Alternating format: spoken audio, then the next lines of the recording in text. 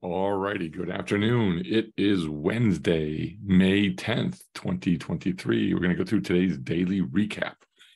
All right, folks, overall today on the day, up $485 on closed trades. Let's get into the trades. There were 4 of them today.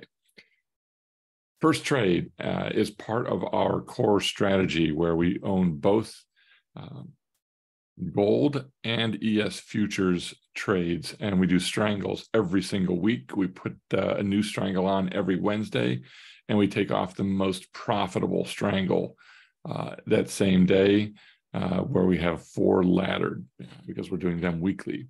So first trade up on today, $560 winner in gold. It was a strangle that we put on back on April 12th.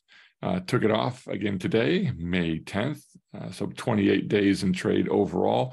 When we put this initial strangle on, we took in $12 in credit, and we closed it today. It was the most profitable of the 4 strangles. We closed it for $6.40 debit, for an overall premium capture of 46.7%, which also translates to a 27.9, almost 28% return on margin in 28 days. So great trade. Again, these are part of the core trades that I have in my portfolio. The next one is the other part of the core, which is the ES strangles. So we opened on April 12th, a strangle at the 3,400, 4,700 mark for $24.25 credit. Again, we closed today, May 10th, 28 days in trade, for a closing price of $12.50, giving us a premium capture of 48.5% in those 28 days, which translates also to a 13.8% return on margin.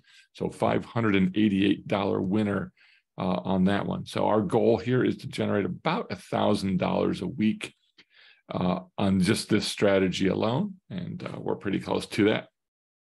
Today we're a little bit over $1,000 on this trade, close to $1,100 a week this week on these trades. We also had 2 other trades come off the boards, and the first one here is a iron condor in Amazon, kind of a spec trade that we put on.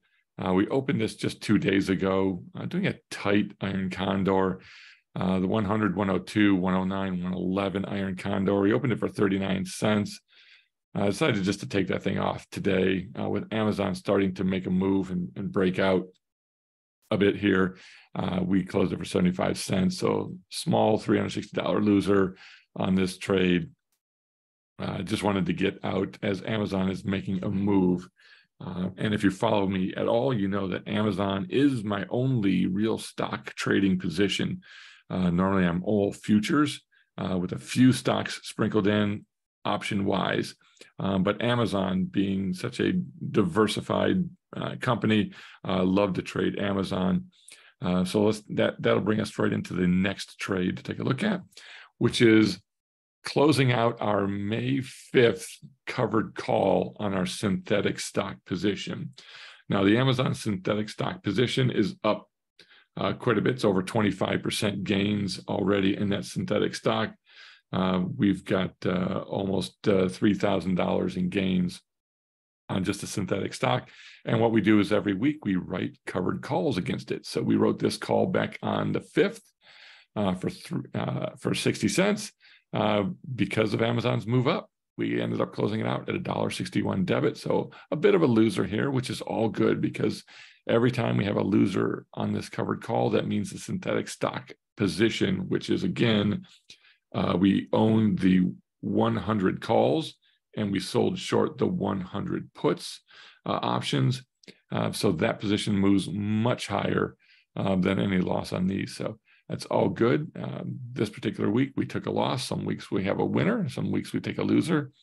And we just keep rolling on that synthetic long. So a little bit of a stop out here on that. So overall, good day, $485 to the good on the day. Again, that's your recap for Wednesday, May 10th, 2023.